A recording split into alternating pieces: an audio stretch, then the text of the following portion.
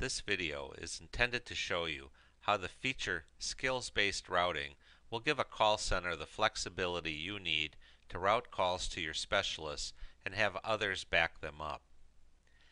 Let's put the InACD with MIS to work in a typical small office where people cover for each other. In this small company, Morgan is the inside sales agent for the company. She takes incoming sales inquiries. Ann is the person that takes incoming service calls. Charlie has several duties in this company, and included in this role is backing up the sales and service groups. Charlie begins the day at 7:30, which is a half an hour before the company officially opens. Calls occasionally come in for either group, and Charlie is tasked with taking these calls.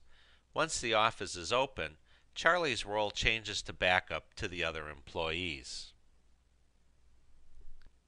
So it's 7:30 and Charlie logs into both groups. The on-screen supervisor monitor confirms that Charlie is indeed logged into both groups. If you note, a timer starts and shows how long Charlie has been idle. When a call comes in for the sales group, the call rings Charlie's phone.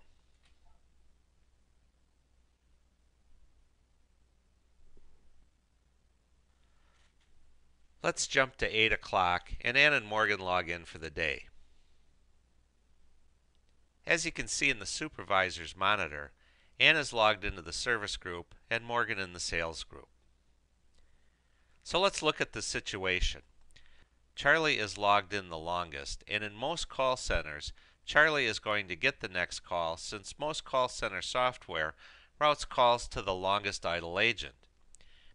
If that's what you want, the InACD can do that too, but that's not what we want to do at this company.